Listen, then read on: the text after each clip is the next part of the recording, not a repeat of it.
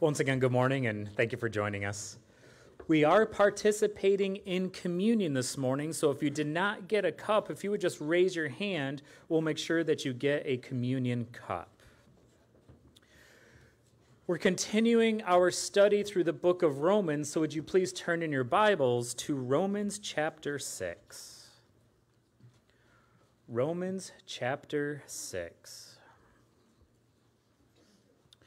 If you've ever spent much time traveling by airplane, then you know how frustrating flying can sometimes be. You know the scene after a long day of flying. You're waiting for the airplane exit to open, and like a herd of cattle, everyone stampedes their way to the baggage area as everyone is rushing to get their bags and go on their way. But did you ever notice that as while you're waiting for the baggage to come out onto the turnstile, there's always that one piece of luggage that's been there for Lord knows how many hours. It's just sitting there spinning on the carousel round and round. Tragically, this scene appropriately describes some Christians who never have victory over life-dominant sins. And they too just go round and round and round in frustration and heartbreak. But it doesn't have to be this way. This morning we're going to see what the Bible has to say about overcoming life-dominant sins. We're going to pick up our study in verse 11 of chapter 6 and finish the chapter. So we're going to go from verses 11 through 23. And the title of this morning's message is Freed from Sin. Let's pray. Lord, as we open your word, I pray that we would truly allow these words to be written on the tablets of our hearts. Lord, that we would not forget them as we leave this place, but we would allow the Holy Spirit to speak to us and minister to us, Lord, reminding us who we are in Christ Jesus, all because of what you did for us, Lord. We commit this time to you. It's in Jesus' name we pray. Amen. Now, it's been a couple of weeks since we did our study in Romans, right? We had Resurrection Sunday, and then we had Edward Amaya from Far Reaching Ministries here last week. So it's been a little bit since we've been in Romans. So it's important to recap kind of where we're at in the scriptures so far. If you recall, Romans chapters 1 through 5 dealt with the word justification. And remember, the easy way to remember what the word justification means is just as if I'd never sinned. Justification, I'm justified before Almighty God. When Jesus died on the cross, he died for all of my sins and yours too once you put your faith and trust in him. Justified means that I no longer have a balance of sin upon my account in God's eyes. In the first 5 chapters of Romans, we've seen over and over again that salvation comes apart from works. You and I know that there's no amount of good works that we could ever do that would get us into the right standing with Almighty God, because it's only the perfect, sinless work of Christ that satisfies the sin debt. So we've spent the last couple of months, actually, talking about justification. But in chapter 6, in fact, Romans 6 through 8, the emphasis shifts, it turns away from the word of justification to perhaps a new word, and that new word is called sanctification. We move from the positional truth of justification to the practical truth of sanctification. Like, that's great. What does sanctification mean? Well, sanctification really just comes from the word sanctify. To sanctify something means to set it apart for special use. And to sanctify a person means to make them holy. So because we are justified positionally, that means we are also going through the process of sanctification practically.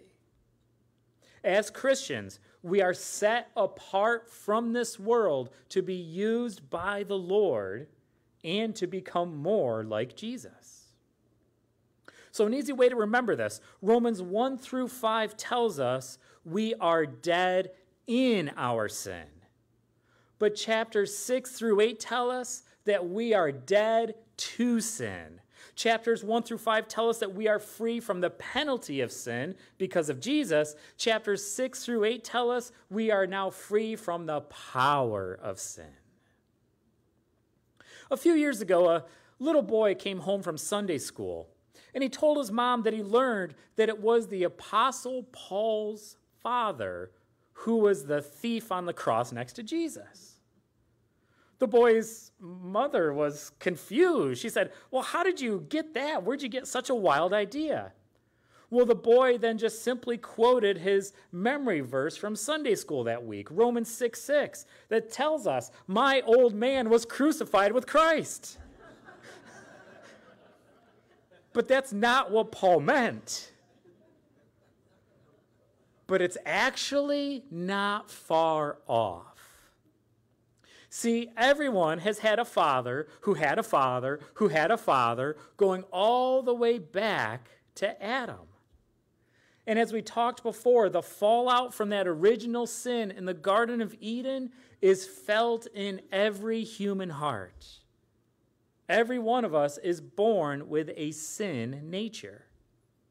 And that's what Paul called and described as the old man. It's the BC version of us, before Christ. The old man pictures when we were completely governed by selfishness and pride. The before Christ of us was the one that was running away from God instead of running to God. But when we surrendered to Jesus, the old nature, the old man, was crucified. It's dead. Now, God's answer to our sin nature is not turning over a new leaf. God's answer to our sin is not some behavior modification or hypnosis or some psychiatry or reality therapy. The only way to get victory over the old man is to crucify him. Folks, we don't rehabilitate the flesh. We crucify the flesh. Amen? And by the way, if you go to crucify the flesh, let's just take it physically, practically for a moment. You could put a nail in your feet. You could put a nail in your hand. But how are you going to nail this hand? And that's when the Lord brings someone along to do that for you.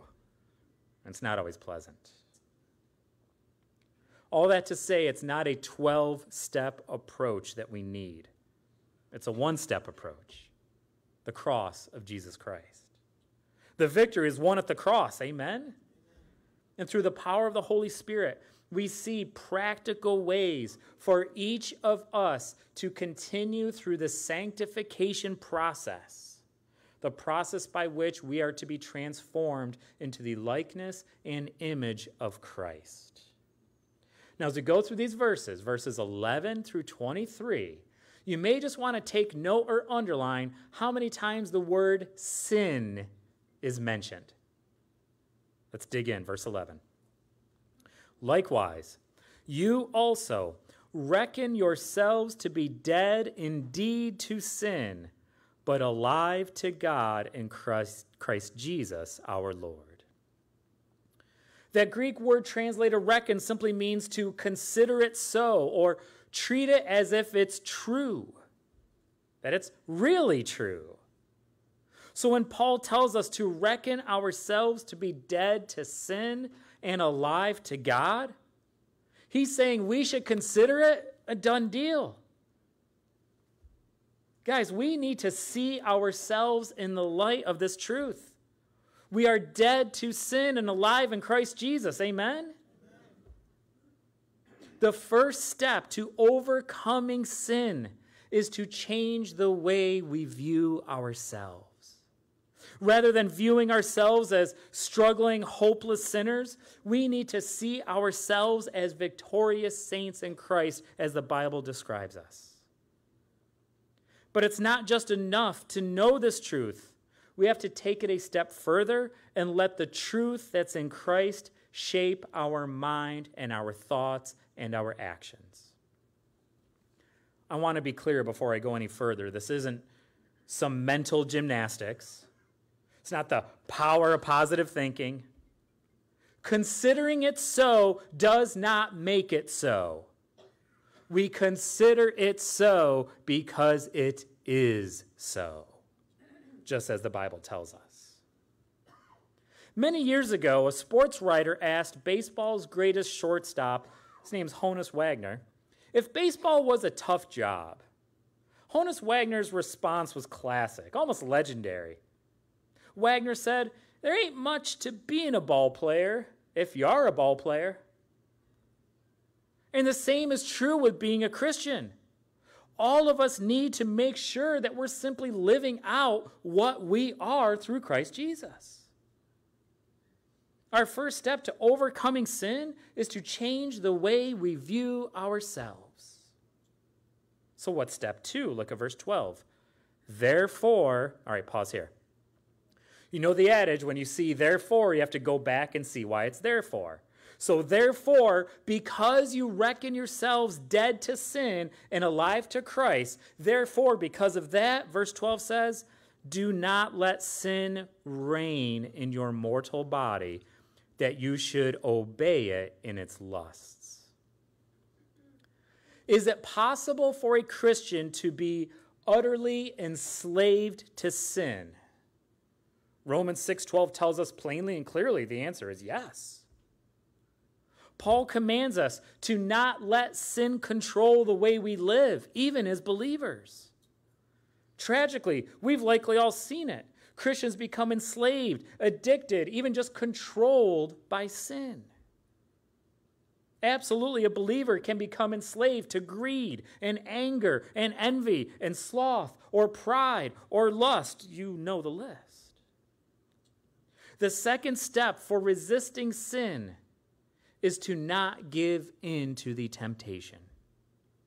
The Bible tells us when temptation comes, we do not have to yield to it.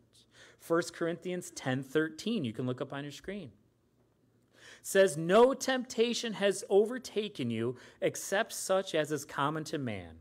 But God is faithful, who will not allow you to be tempted beyond what you are able, but with the temptation will also make the way of escape that you may be able to bear it. To resist sin, we must make the proper choice and fight the temptation. And the best way to resist the temptation is to first off remember who you are in Christ Jesus. I don't need to look at pornography on the computer. I'm a child of God.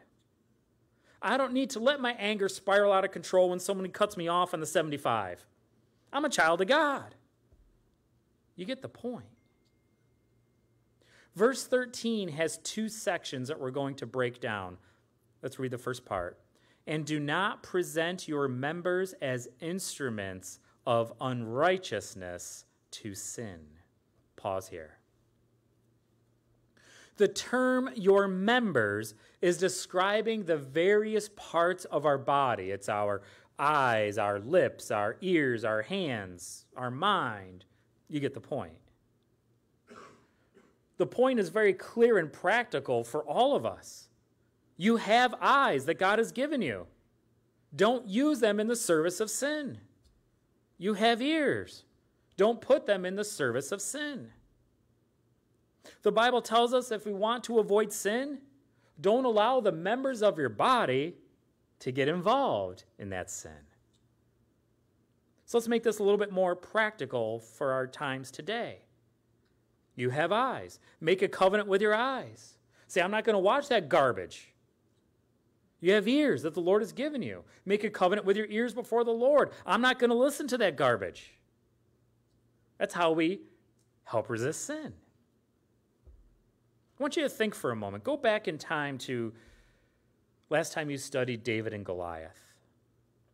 Think about how God used David's hands to slay the giant. Pretty remarkable, wasn't it? To pick up those smooth stones and whip the sling. Yet later, David used those very same hands for sin, didn't he? As he committed adultery with Bathsheba. We've all been guilty of using the members of our body for sin.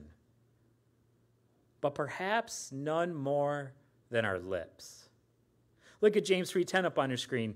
Out of the same mouth proceed blessing and cursing. My brethren, these things ought not to be so. How is it that the same mouth we use to sing praises to God is the very same mouth that so often gets us into trouble? Through boasting or gossiping or slander? So verse 13 begins by telling us what we're not to do with our bodies. But the Bible doesn't just tell us what not to do. The Bible also gives us practical instructions of what to do, and that's what the rest of verse 13 says. Look at verse 13. But present yourselves to God as being alive from the dead, and your members as instruments of righteousness to God. We're to present ourselves to God as alive from the dead. I want you to think for a moment of what you know about the Gospels as Jesus miraculously, supernaturally raised folks from the dead. Think of Lazarus for a second. Remember Lazarus? He said, Lazarus, come forth. And the sisters were like, Lord, he stinketh. You remember all that, right? Do you think perhaps Lazarus was a little bit excited and enthusiastic to serve the Lord? Maybe just a little bit. Do you think perhaps Lazarus said, Lord, you resurrected me. I'm all yours. I'm fully surrendered. Guys, we are resurrected from the death of sin. We are made alive in Christ. Do we have that same enthusiasm for the Lord? Do we present our bodies to him and say, Lord, I was dead, but I'm alive. I'm all yours? Or is it the first thing we wake up, we say, okay, what do I have going on today? Notice the emphasis in this entire section is on choice. This is purely a decision that each of us have of what we will do with the members of our body that the Lord has entrusted us with. Studies have shown that if a person lives in prison for years and then they are set free, they often still think and act like a criminal. The habits of freedom haven't been integrated into their life yet. And Satan tries to do the same thing to all believers by lying to us that these freedoms that God tells us in the Bible are not applicable to us. I read the fascinating story recently of two brothers who fought for the right to rule Belgium in the 14th century. The elder brother's name was Reynold, but he was commonly called Crassus, a Latin nickname meaning really overweight. He was horribly obese. But after a heated battle, his younger brother Edward led a revolt against him, and he assumed the title of Duke over all the lands of Belgium.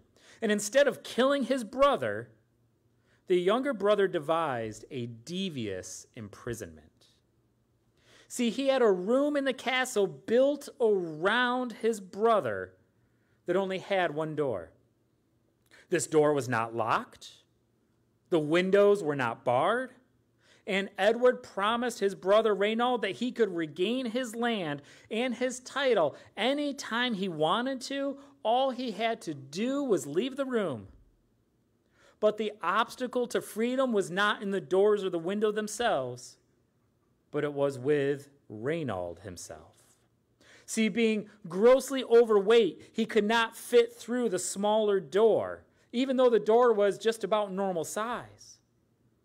All this man had to do was resist the temptation to eat, lose some weight, and then walk out a free man and have everything he once had as a leader of Belgium. But you know what his brother did? Kept sending him a tray of tasty food every single day. You likely know what happened. Reynald's desire to be free never won out over his appetite. From time to time, some would accuse Duke Edward of being cruel to his older brother. But Duke Edward would respond, quote, "My brother is not a prisoner. He may leave when he so wills." He stayed in that room for 10 years and wasn't released until his brother died in battle. By then, his health was so ruined that he died within a year. He was a prisoner of his own appetite. And just as Reynald was enslaved by his appetite, sin will enslave all who yield to it. And sadly, this is an illustration that many Christians personally experience. Jesus has set every believer free forever legally. They have the ability to walk in freedom from sin whenever they choose. But since they keep yielding their bodily instruments and appetites to the service of sin, they live a life of defeat, despair, discouragement, and imprisonment. Brothers and sisters, it doesn't have to be that way. I want you to look at verse 13 one more time. It says, "But present yourselves to God."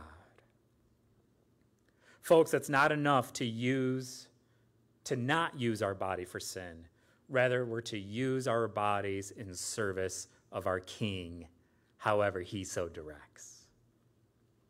If you remember from our studies in Exodus a couple years ago, the priests were consecrated in their entire bodies to God. Remember, sacrificial blood was applied to different parts of their body. It was showing that their entire body belonged to God and was ready to be used for his service. Look up on your screen at Exodus 29. It says, "Then you shall kill the ram and take some of its blood and put it on the tip of the right ear of Aaron and on the tip of the right ear of his sons, on the thumb of their right hand and on the big toe of their right foot, and sprinkle the blood all around on the altar." This was a display demonstrating that from head to toe, their body was used for God. Do we have that same view of our bodies? God didn't just give us these bodies to sit around and watch the news or sports or funny videos all day.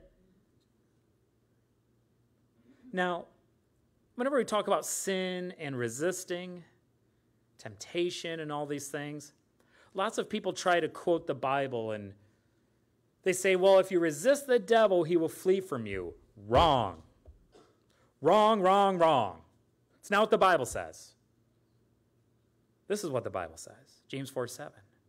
"Therefore, submit to God. Resist the devil, and he will flee from you." Step one to resisting temptation is not resisting the devil. It is submitting yourself to God. You cannot resist the devil on your own. I pray we're submitted to God this morning. Verse 14. "For sin shall not," you may want to underline this, "for sin shall not have dominion over you, for you are not under law, but under grace." For the Jewish person of Paul's day, living life under the Old Testament law and trying to obey it all was everything, wasn't it? But you and I, as believers in Christ, we know that we are not bound by the Old Testament law.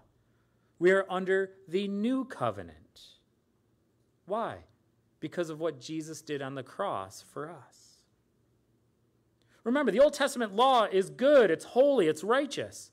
But no one can keep the Old Testament law perfectly, which means because we are all guilty of the law then condemns us apart from Christ. Aren't you so glad you're not bound by the law? Jesus actually fulfilled all the law, the Bible tells us. Matthew 5:17, Jesus said, "Do not think that I came to destroy the law or the prophets. I did not come to destroy, but fulfill." Praise God. At the men's retreat, we're going to have all sorts of bacon. I don't know. Dave, are we going to have bacon? I don't know. We have lots of meat coming. We're calling it Meeting Jesus, right? Meat in Jesus. It's going to be awesome. You get the point. Folks, we're free.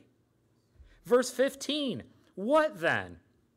Shall we sin because we are not under law, but under grace? Certainly not. Now, Paul's question here is not a repetition of verse 1 of chapter 6. If you look at verse 1 of chapter 6 in your Bibles, it says, what shall we say then? Shall we continue in sin that grace may abound? In verse 1 of chapter 6, Paul asked if we could continue in sin.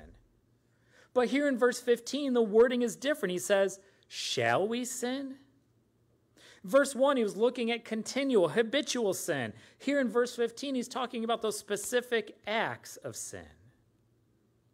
The Bible is clear that a lifestyle of habitual sin, listen carefully, a lifestyle of habitual sin is not compatible with a person whose life has been changed by the grace of Jesus Christ.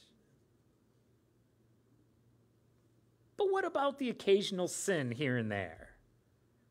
If we're under grace and not the law, do we even need to be concerned about, a little sin here and a little sin there? The answer is yes, and here's why. Verse 16. Do you not know that to whom you present yourselves slaves to obey, you are that one slaves whom you obey, whether of sin leading to death or of obedience leading to righteousness? We've mentioned it before in our study of Romans. Everybody serves somebody. And whatever it is you present yourself to obey, you become its servant. For example, if I obey my appetite every time my tummy rumbles, guess what? I am now serving my appetite. The Bible tells us clearly, we have a choice in whom we serve. Sin leading to death or obedience leading to righteousness. We choose. Verse 17. But God be thanked that though, you may want to underline this, star this, highlight this, write in your neighbor's Bible, they won't mind. But God be thanked that though you were slaves of sin, you see that past tense? You were slaves of sin, yet you obeyed from the heart that form of doctrine to which you were delivered. Obeyed from the heart is a wonderful description of faith. It shows that faith comes not just from an intellectual exercise, but it comes from that belief in the heart. Faith results in obedient actions. Because if we truly believe something, we're going to act accordingly to that belief. Let me give you an example. When church is over today and I go out to my car and I believe my car's going to start, am I just going to sit there and look at it and be like, I guess I'm going to walk? No, I believe my car's going to start. I'm going to grab my key, unlock the car, turn the ignition, and go, right? Why? Because I believe my car is going to work. If I believe that electricity is flowing through my house, I'm not going to sit in the dark at night. What am I going to do? I'm going to flip a light switch. Faith results into actions according to that belief. I want to say it again. Faith results in actions according to that belief. If our faith is not leading to obedient actions, then folks, we have to really ask ourselves, do we truly believe it? We should spend a moment on that phrase here in the verse that says, that form of doctrine. Do you see that in your Bible? The word form is speaking of a physical mold that was used to shape molten metal. And this presents a beautiful picture of God as he works in our lives. First, he melts us by the work of the Holy Spirit and the power of his word. And then he pours us into his mold of truth, that form of doctrine, and then he continues to shape us into his image. You know what that's describing, don't you? the process of sanctification.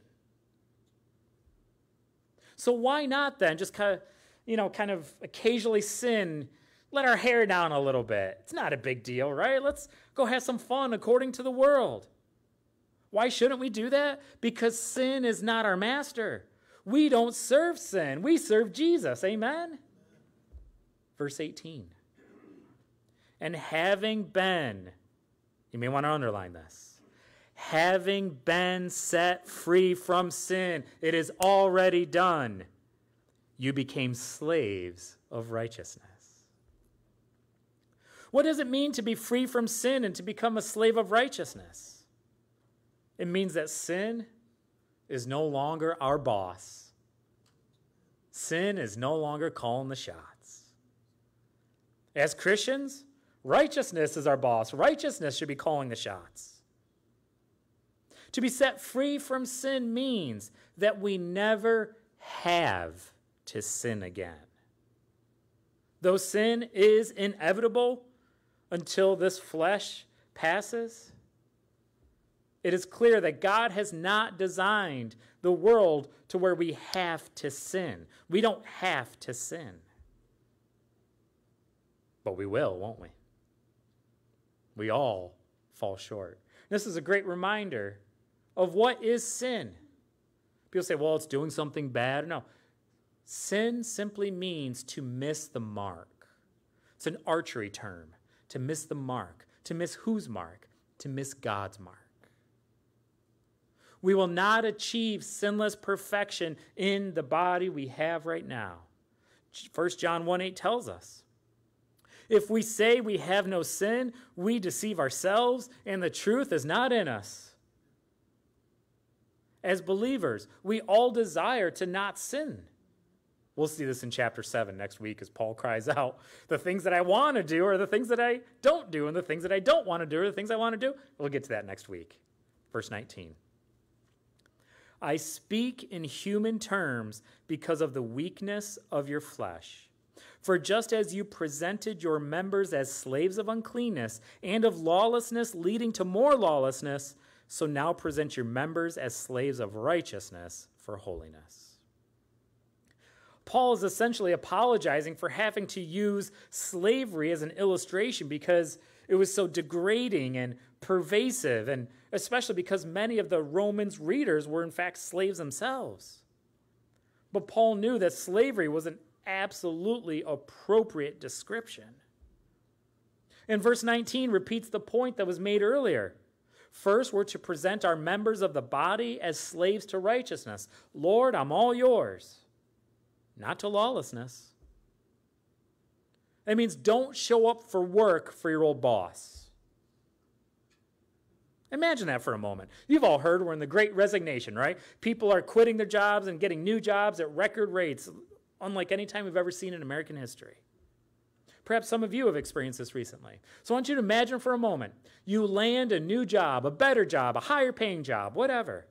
And on the first day on this new job, you leave at lunchtime, go back to your old work, tap your old boss on the shoulder and say, okay, here I am. What do you want me to do? You would never do that. Why? Because that's not your boss anymore. It doesn't make sense. It's just not right. Folks, we serve Christ. Let pleasing Christ be our priority. And how do we do that?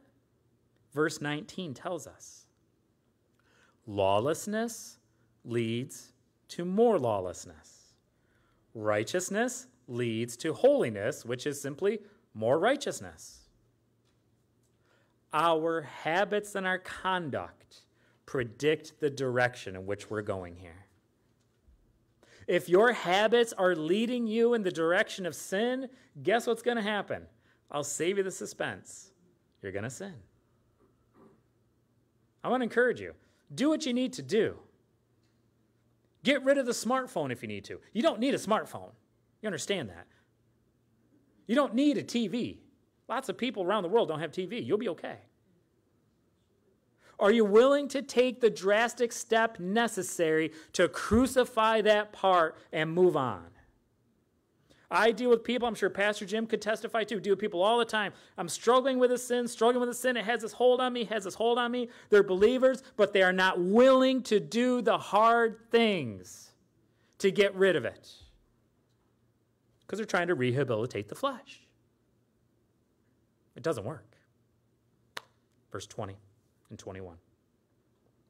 For when you were slaves of sin, you were free in regard to righteousness. That means you didn't even worry about righteousness because you were slaves of sin. Verse 21, what fruit did you have then in the things of which you are now ashamed? For the end of those things is death. Now, all this talk about sin, we need to recognize that sin can be pretty fun sometimes, can't it? Sin can be thrilling. Sin can be shiny. Sin can be attractive. Sin can be sweet, or all the above. It's temptation, right? If you were to tempt me with a plate of steamed broccoli, guess what? That's not temptation. I'm good. I ain't even going to bat an eye. Tempt me with a case of Monster energy drinks, now we got a problem. Monster's not sinful for me. I know this from the Lord. Stolen glances turn into thrilling moments with someone who seems sweet, but it poisons the spirit. Yet how often has a few seconds of pleasure sown years of pain for individuals and families and friends? Satan will always use the temptation of sin in a way to try to get us to ignore the prompting and the conviction of the Holy Spirit to flee the temptation. If you've ever gone fishing, you know that a fishing hook is barbed. That's by design. You see, a fish will nibble on the worm a little bit, and your bobber goes up and down. And after getting a little nibble and a little nibble and a little nibble, what's the fish do? And it swallows the hook, and the barb on the hook prevents the fish from getting off. I'm sure the fish wishes he wasn't there. No fish just bites that hook and says, oh, okay, I'm good. No, what's that fish doing? It's thrashing. It's violently trying to get off, but it can't. And folks, neither can we. We cannot free ourselves from sin because Jesus Christ has already done it. Look at verse 22 and 23. But now, look carefully, but now, having been set free from sin and having become slaves of God, you have your fruit to holiness and the end, everlasting life. For the wages of sin is death, but the gift of God is eternal life in Christ Jesus our Lord. These verses describe two unstoppable, inescapable truths. Number one, spiritual death is the paycheck for every person's slavery to sin. Number two, eternal life is the free gift of God that he gives to undeserving sinners who believe upon Jesus. I know we spent several weeks going over Romans 6. I encourage you to read it all in one sitting. And there's three words, in my opinion, that really stand out in Romans 6. They're the words know, reckon, and present. Know that you are dead to sin and alive in Christ Jesus. Reckon it so. It's a reality. That didn't come out right. It's a reality. It's truth. It's there. And lastly, we're to present ourselves as instruments of righteousness to God. Get behind your identity with your mind and your words and your memory and your eyes and your hands and your feet. Remember who you are. Use them all as tools to promote Christ in your life and in the lives of others. Speak, read, do, go, whatever the Lord calls you to do in ways that fortify your faith. Our identity determines our behavior. How we see ourselves determines how we live our lives. But then it's those reinforcing actions that kind of shore up our identity. If I see myself as a speed skater, but never get out on the ice, I'm not going to be a very good speed skater. And you can call yourself a Christian, but never read your Bible, or fellowship, or worship, or share Jesus with others. And I will tell you, it's going to be very hard to hang on your identity in Christ when pressure gets applied. It's your choice. It's my choice. We all have the choice. God loves us so much that he gave us that choice. And that brings us to the communion table this morning. All because of Jesus. No amount of money, no amount of good works. In fact, we were utterly helpless. Nothing we could do, but God did it for us. If you do not know Jesus Christ as your Lord and Savior, if you cannot confidently say, I know that I'm dead to sin and alive in Christ Jesus, then cry out to the Lord right now and say, Jesus, I'm yours. I believe you died for all of my sins, and I surrender. Jesus was in that upper room, knowing the cross was just mere hours away. And he blew everyone's mind, even though they didn't really understand it at the time, by instituting the new covenant. That new covenant according to his shed blood. These communion cups we have, this is just like a styrofoam wafer. It's not styrofoam, but you get it. It's kind of like styrofoam, right? I joked around with the worship team earlier. We were thinking about using allergy medicine for communion cups today because the struggle is real.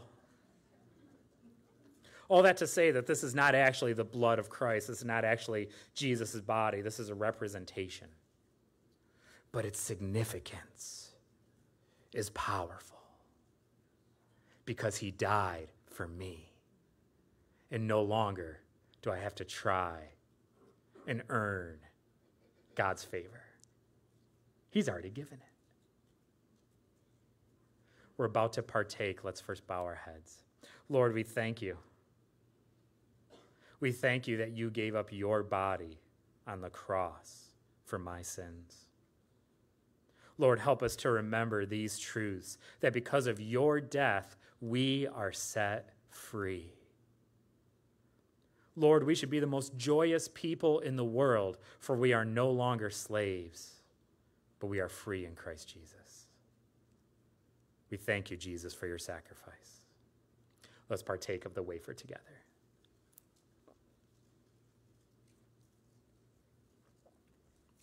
In Luke 22:20, Jesus said, "This cup is the new covenant in my blood, which is shed for you." The Bible also tells us then that while we were still sinners, Christ died for us. You didn't try to become good. No, you're still a filthy, wretched sinner just like me. And he still died for us. Isn't that wonderful? We're set free by the blood of the Lamb. Let's partake together.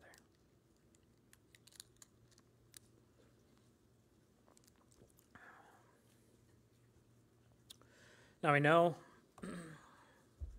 we're in the Midwest. It's been 10 years now that I've lived in the Midwest. I know Midwesterners are kind of reserved. Not super full of expression, outward expression. But in a moment, I'm going to ask you if the Lord's been speaking to your heart. And if you need to be freed from sin and to grasp onto these truths, I'm going to ask you to come forward and stand right down here. I don't care what other people think.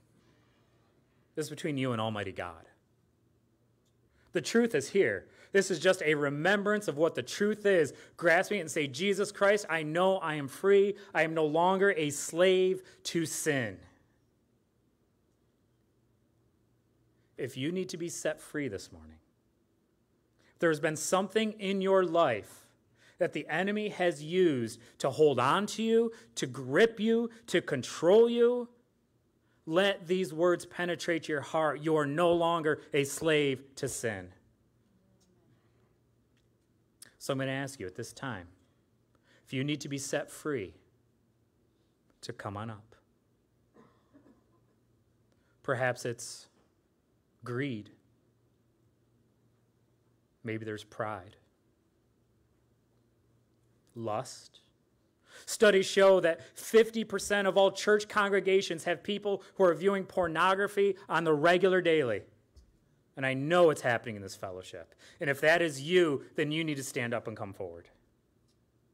And remember, you are no longer a slave. How about slander or gossip?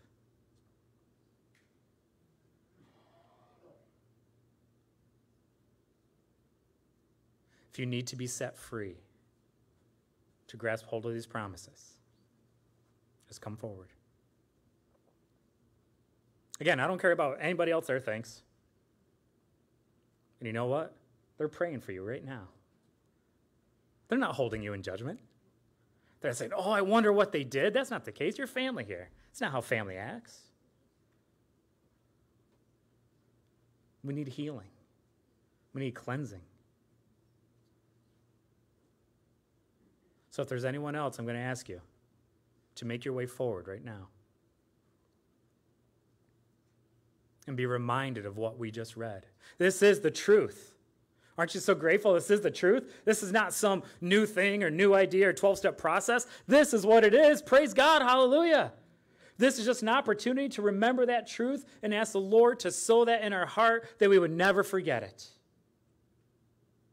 If there's anyone else, I'm going to ask you to come forward at this time. Let's all bow our heads and pray.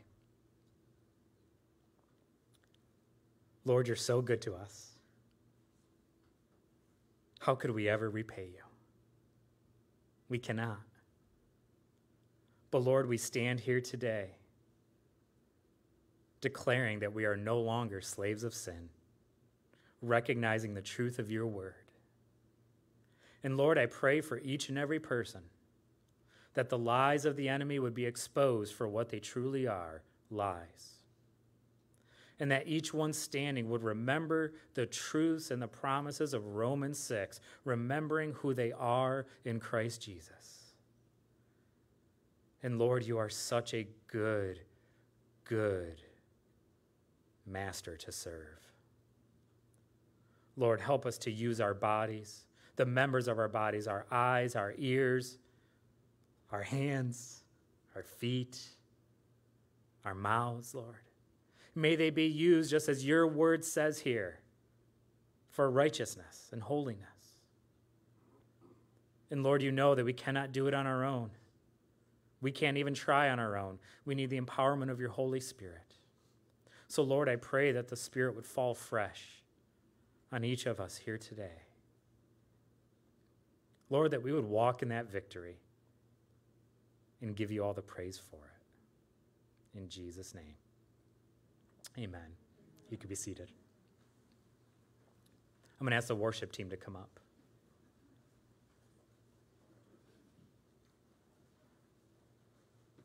We serve an awesome God, don't we? I mean, really awesome.